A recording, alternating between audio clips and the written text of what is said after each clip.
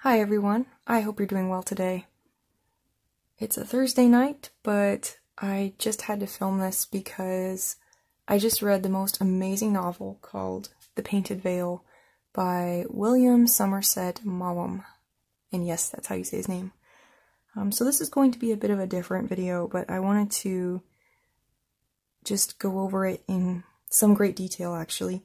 And I'm going to start with what the book's about, talk about the characters and the themes, and a few of the major plot points, but I'm going to pause the video a little ways in and let you turn it off if you do not want to know the ending, because I decided that I needed to talk about the whole book, including the ending.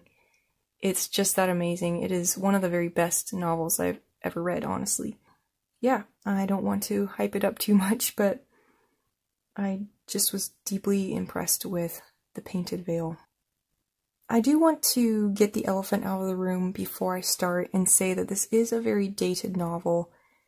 It's from the 1920s, I believe, and so you'll find a lot of racial slurs and derogatory language regarding the people of China where this book takes place. So bear that in mind.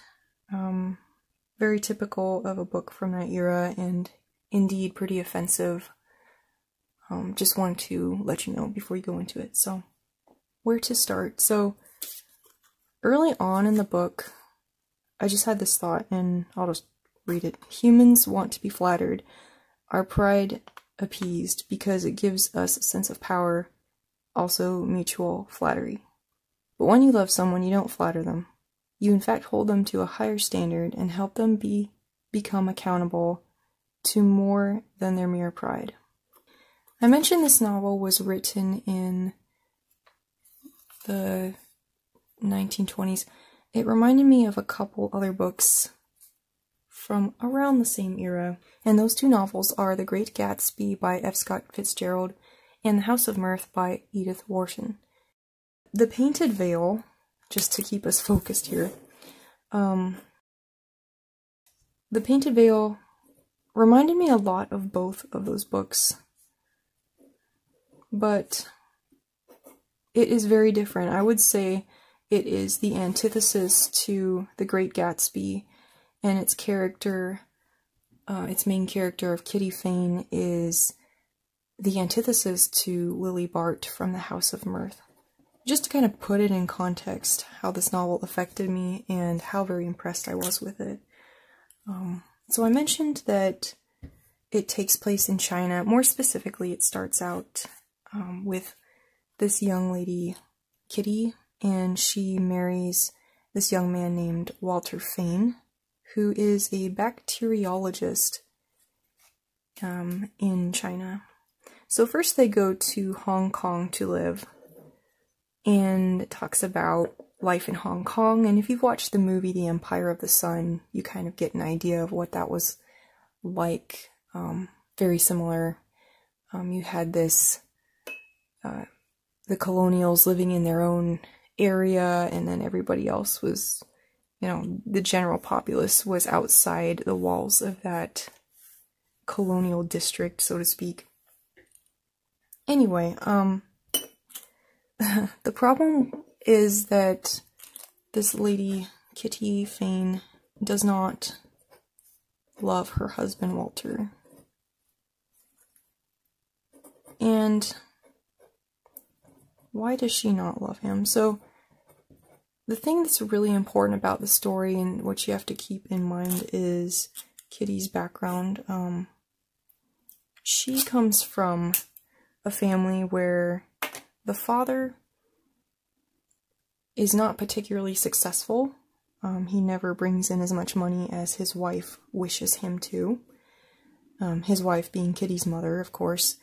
And Kitty's mother is very demanding of the father, and she's really just interested in her family. Sorry, this seems to be getting out of focus. She's really just interested in her family making a name for themselves in the world. So since her husband has not, she's counting on the fact that Kitty will marry well. Kitty and her sister. So this reminded me very much, like I said, of the House of Mirth, and especially that dynamic of the overbearing mother and the, I guess you could say, the weak father. Kitty ends up marrying this young man, Walter, whom she doesn't really love, but she's kind of running out of time. At least in those days, it was considered to be running out of time as you reached your mid-20s and were not married. He, on the other hand, is very much in love with her, and so it pains him a lot, as you can imagine, that she doesn't return his feelings. So yeah, they go to Hong Kong. This is where things start to go really wrong. Although you could say they were probably doomed from the start, seeing as how Kitty doesn't love Walter. But in Hong Kong, she meets Charlie Townsend, and Charlie is a middle-aged guy who is very charismatic. He is already married, but he and Kitty start an adulterous relationship, and eventually Walter finds out. So when he finds out, Kitty wants to get a divorce, but Charlie will not marry her for obvious reasons. He doesn't want to divorce his wife. He basically just uses his wife, and he has children as well, so he has no interest in getting embroiled in scandals, public scandals. And he sends her away, so she doesn't get a divorce. In fact, she and Walter are embarking on a journey to go to this town, and I'm trying to remember the name of the town. I can't think of it off the top of my head.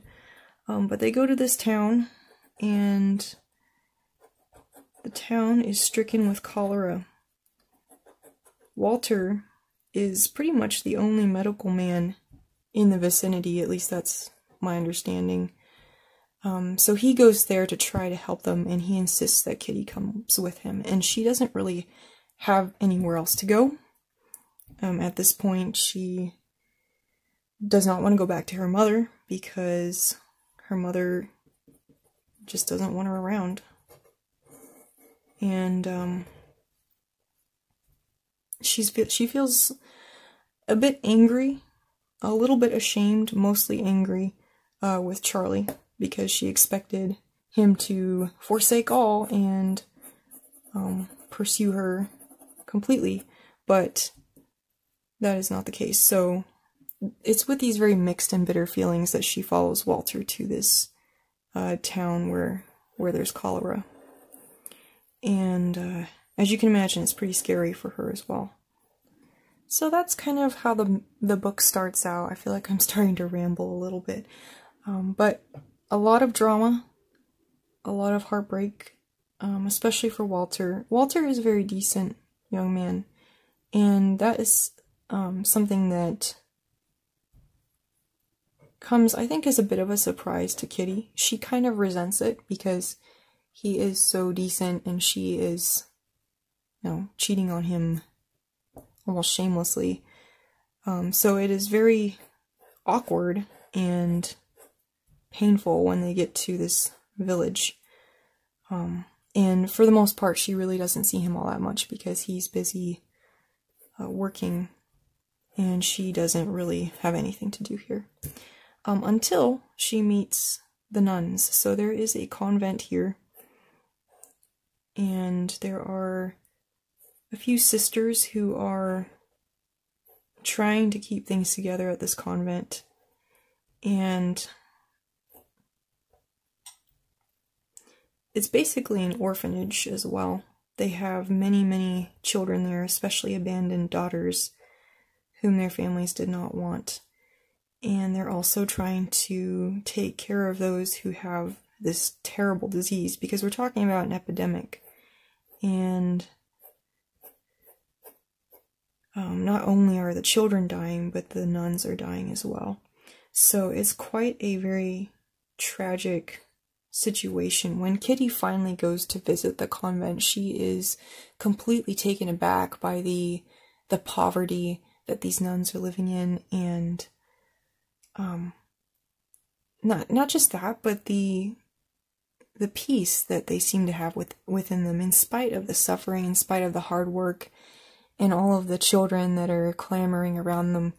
These nuns are nevertheless at peace, and she senses that they have this thing that she does not have.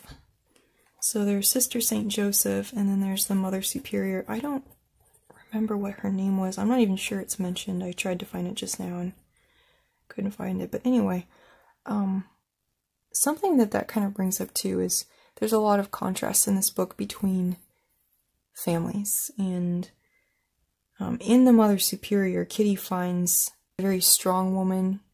She's very principled, and it's completely different than the mother, her own biological mother back in England.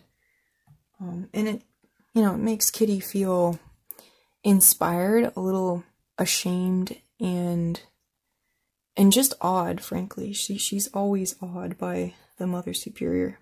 And then she becomes friends with Sister Saint Joseph as well. Another person they meet here is a officer. Was he an officer? Waddington. We'll just call him Waddington. He's a character. He's a Britisher who's really one of the few other Europeans in this town. And he becomes a friend of Kitty. He's kind of a comical character. He's a bit cynical. So there's kind of a bit of comic relief there, but actually he's a pretty serious character in his own way. He's not very friendly to Catholicism, but he does respect, I think, the nuns and helps them out when they need help. So there's an interesting dynamic there that I think is pretty realistic. Okay, so that's the basic setup of the plot. I want to dig a little deeper into the relationship between Kitty and Walter. Why does she dislike him so much, and why did he marry her to begin with? So, oops. Walter is a very bookish young man, and completely opposite of Charlie Townsend. Charlie is old. He's a womanizer. He is athletic and just a general popular guy. Walter is unpopular, very nerdy, nervous, I would say, introverted, and not confident in social settings.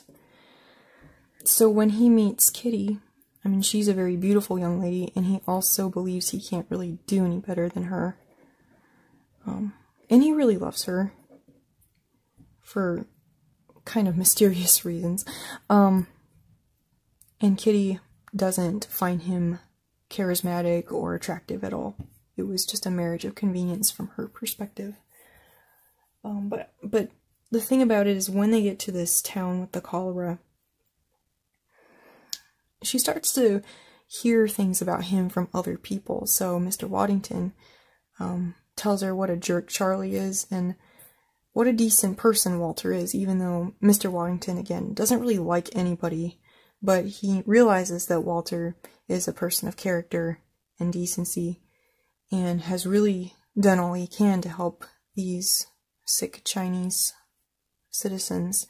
And the nuns love Walter as well, because he shows true care and concern for their orphans and, again, for the general people who are suffering in such a hideous way.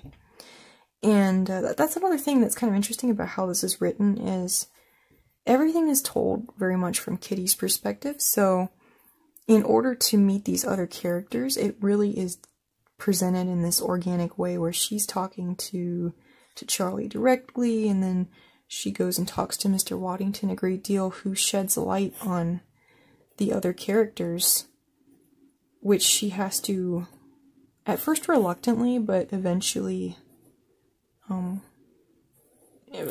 she comes to understand what he's talking about, and she realizes she's been used by Charlie, and that Walter has always loved her from a place of respect, and, well, until, the affair was found out. And the same goes for the sisters. So, again, everything's from her perspective, which makes it a little heavy at times. But you feel like you're very much enveloped in the story. And another thing I really loved about this book is it's written a lot like This Side of Paradise by F. Scott Fitzgerald. He uses very short chapters. There's actually 80 chapters, but they're very, very short. Some of them are a page or less than a page. And so it's told in a series of vignettes, which I really enjoyed. And it gives you kind of a... I mean, I was thinking about this from a writing perspective, and I feel like the short chapters really are very reflective of real life. When you go about your life, you're not writing a book continuously, at least. I mean, hopefully not. You know, when you're looking at it in your mind's eye, it's a series of vignettes, it's a series of scenes, it's not a continuous narrative. There was one scene in particular that was so moving to me, and it's when they're at dinner and in their bungalow, which used to be a missionary's until the missionary died, and then they came in and ended up taking the bungalow to live in. They're eating dinner, and the Chinese cook brings in salad for them to eat, and Kitty just is eating the salad, and she's very bitter at this point against Walter for bringing her here, and bitter at everything that's happened, and she's really missing Charlie. And you know, he tells her, you shouldn't be eating that salad because it's not, you know, it's not safe. And she's just eating it in this rebellious manner, suicidally, you might say.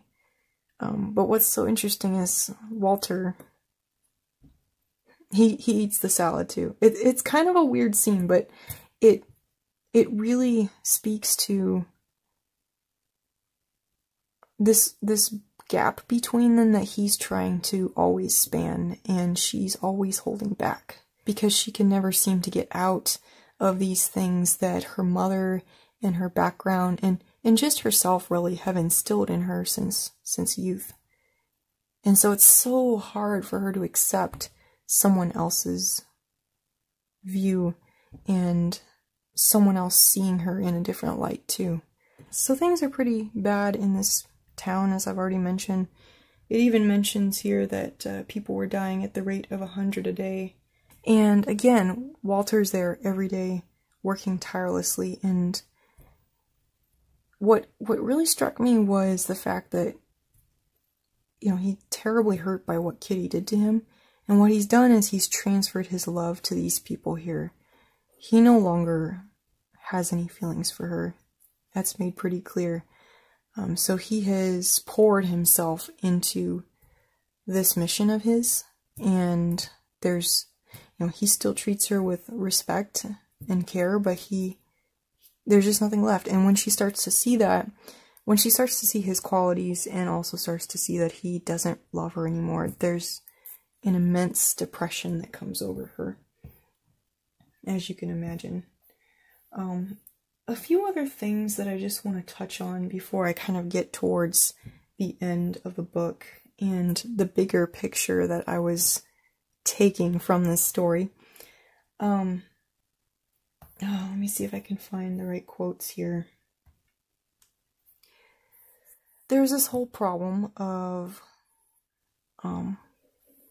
Kitty's adultery and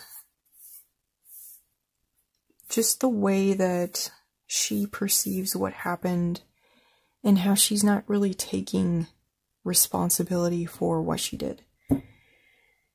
And this quote here really sums it up. She considers it as regrettable and shocking even, but to be forgotten rather than to be repented of. It was like making a blunder at a party. There was nothing to do about it. It was dreadfully mortifying, but it showed a lack of sense to ascribe too much importance to it.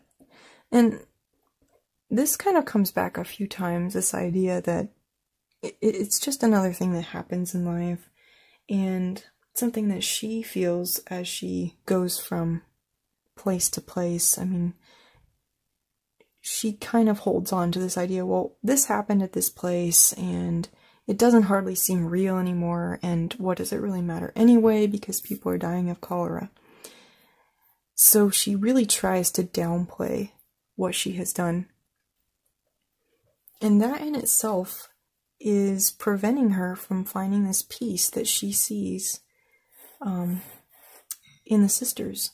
And this is further compounded by the fact that she's quite sure the Mother Superior knows what she did, but still includes her. In fact, at one point she becomes so frustrated with herself, Kitty does, she decides to come work for the Mother Superior and tend to the orphans in the convent. And again, though, she still cannot find, even in that kind of selfless work, acts, if you will, acts of kindness, she cannot find that peace and becomes even more disturbed, I would say, at what has happened. And again, it ties back into this phrase, regrettable and shocking, not something to be, quote, repented of. And without repentance, you cannot find salvation. That's a theme of the Painted Veil, which is so painfully demonstrated in what happens to Kitty. So, I'm going to have to go into spoiler territory now. Major spoilers, the whole ending of the book. So, if you would like to stop the video here and go read the book, it only took me like maybe 3-4 hours to read the book total. I highly recommend it. And maybe you can come back and watch the rest of the video after you've read it. But I'm going to keep going here, but spoiler alert, because I hate spoilers. I like to read the whole book myself. But maybe you've already read the book, or maybe you don't care so much about spoilers. But I'm going to let you have a chance to stop the video and go read the book if you wish. Alright, we are back with the Painted Veil, spoiler territory. So, throughout the book, I was really reading it as an allegory, and at first I was thinking, no, it's just me. I am trying to read my own opinions into this, etc. But there are so many things in the book that I feel really point to this idea of an allegory. I just think that, well, I wanted to talk about that, and, you know, if you've read the book, let me know your thoughts on that interpretation. There is this underlying theme of Kitty needing redemption, but not just redemption, reconciliation. And reconciliation with who? So, let's go back to her family for a minute. So I mentioned in the last section she's got a domineering mother and a weak father. And the family, the mother, the two daughters, view him as just a breadwinner. They don't try to develop a meaningful relationship with him. And, you know, they just don't care about him at all. And it's this weak relationship Kitty has with this weak father that sets her up for this incredibly negative relationship with the charismatic man of Hong Kong, Charlie Townsend. And this lack of a dynamic here, this broken relationship, becomes a really twisted relationship with Charlie. He becomes a surrogate father of sorts. And, you know, she talks about this almost spiritual relationship she has with him. And whenever she's feeling lonely and empty, she wants to be with this guy who clearly throughout the book is shown to be an abuser and a womanizer and really could care less about her in the long run. Contrasted with the younger man, Walter, and Walter is the one who loves Kitty, at first certainly unconditionally, and I would say throughout the book unconditionally. He doesn't abandon her, he doesn't, he treats her as well as can be expected, and there is one detail in the book that's really interesting, and again, we're in spoilers now, but she asks him, you know, why did you bring me here to this town that's stricken with cholera, knowing I could die? And he said, yeah, I did that because I was so angry with you that I thought you might die. And she's kind of been suspecting this all along, and then she's suddenly, like, it's a bit shocking to her, but not completely shocking. But that kind of explains to me the scene where he's eating the salad, which we talked about earlier. You know, he does feel this very real connection to Kitty, and in spite of the way she's abused his love and mistreated him in every way, he feels this sense, this honor-bound duty towards her, and not just duty, but actual love. So, what happens? Well, I was actually kind of surprised. I thought Kitty was going to die, but actually it's Walter who dies.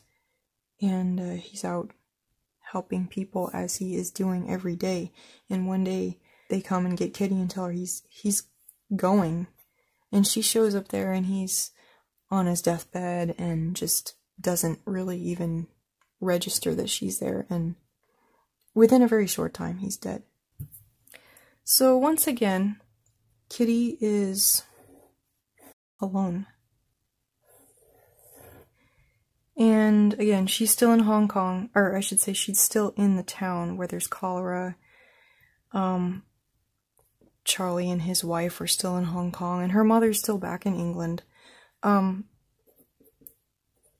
would think that by now, having watched her husband die in a terrible way, that Kitty would have a change of heart, right? Like, she would completely change her ways and everything. But this is where the novel is absolutely brilliant. She doesn't change because she hasn't found the redemption or the reconciliation. She hasn't repented, and she hasn't been reconciled with the father, right? And just the death of Walter is not sufficient because she hasn't gone through that personal process. So what happens? She goes back to Hong Kong, and she goes right back to this guy who treats her like dirt, you know? And, you know, she's distraught, right? But yeah, she goes back to the same guy. And there's one more thing that I almost forgot to mention, and which is actually pretty significant, so I'm sorry for neglecting to mention it, but Kitty is pregnant. She has a child, and Walter knew that, by the way. And she doesn't know whose child it is. And when she told Walter that, he was extremely distraught, as you can imagine. She wanted to lie to him and tell him it was his, but she really didn't know, so she just told him she didn't know. And that was kind of the final nail in the coffin of their relationship, you might say, as far as any chance of love and happiness. And then he didn't live to see the child born and know whether, you know, there was any resemblance to one or the other. Yeah, so she goes back to this jerk. You know, she knows that she's prostituting herself, right? She knows that she's at the lowest of the low. So, and he's also a bit of a predator, so it's not just, you know, it's not just her fault, obviously, but it's just a terrible situation, this cycle of going back to this guy. And this is where she does make a smart decision. She decides, you know, I can't be in the same city as this guy, obviously. She's got to go back to England, and it's at the same time or during this voyage she finds out her mother has died. But it is significant that she makes this choice. This moment she decides to leave Hong Kong is the real turning point, the beginning of the repentance, right? So she goes back to England. She finds out mother is also dead. And there's this beautiful scene with her father, her real father, where Kitty sees what has happened, what the kind of damage her mother had caused in the family. She sees that, you know, her father, again, he's a weak guy, but he's not a bad guy either. He's stayed with the mother all this time, even though nobody loved this father. Kind of a little bit like Walter, you might say. You know, she realizes finally, getting away from him, getting away from the mother in that way, she realizes this brokenness here.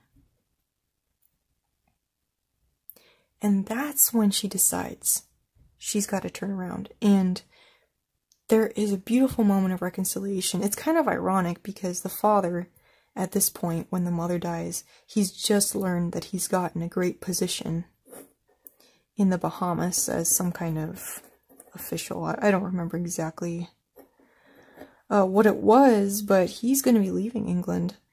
And, you know, he says, you don't need to come with me. And he doesn't really have any particular feelings for his children, as you can imagine. But she's like, no, we are still family. Doris has married somebody else by this time. And she wants to mend the relationship with her father. So she goes with him to the Bahamas with the child. You know, she has decided to try to make a new life for herself and break free of this ugly cycle. And I will actually read a couple of quotes from the book that kind of tie into this suggestion of a Christian allegory. One of them is by the Mother Superior, which I kind of alluded to in the previous part. And let me see what she says here.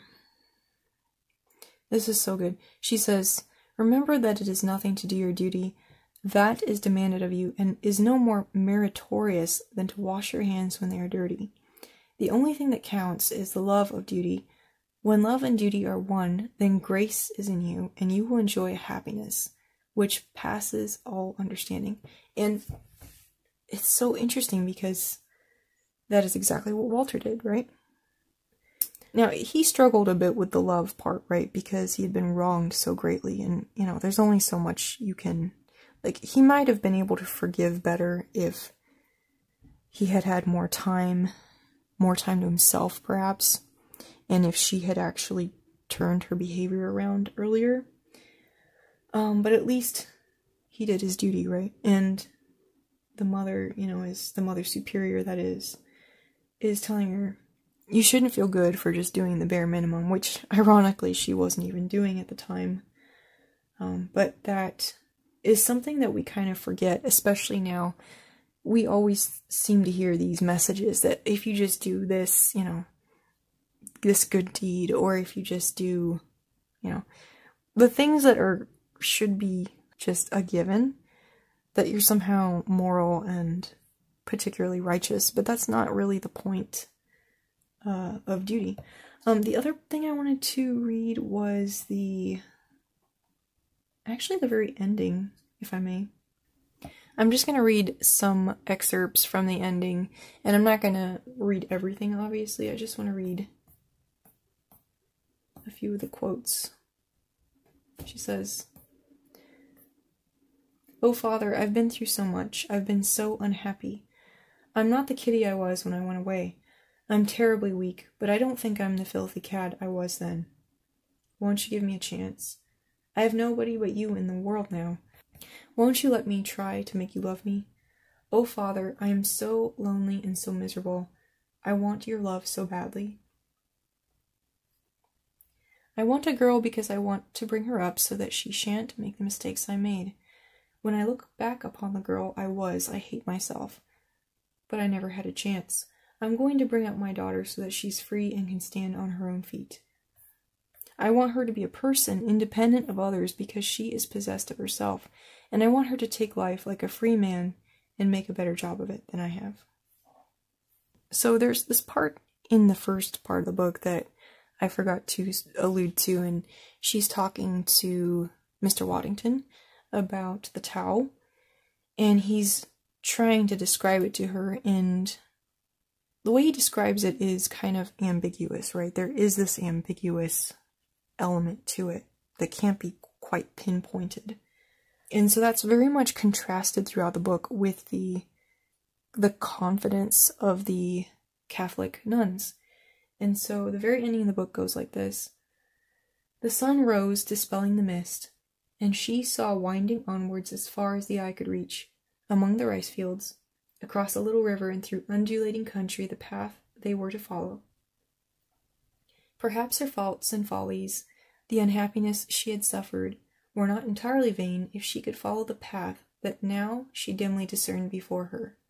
Not the path that kind, funny old Waddington had spoken of, that led nowhither, but the path those dear nuns at the convent followed so humbly, the path that led to peace. So I think that this reading of it, though it may seem a bit,